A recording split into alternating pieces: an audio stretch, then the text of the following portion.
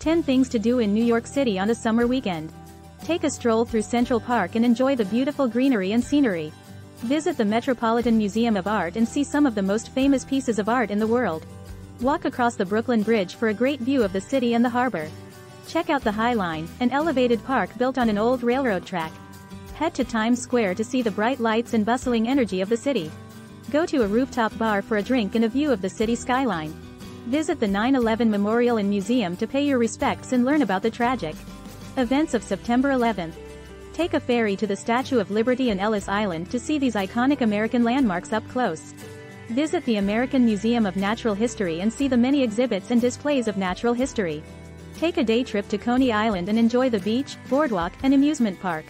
With so many things to do in New York City, a summer weekend is the perfect time to explore and experience the city. Whether you're interested in art, history, or just enjoying the sights and sounds of the city, there's something for everyone in New York.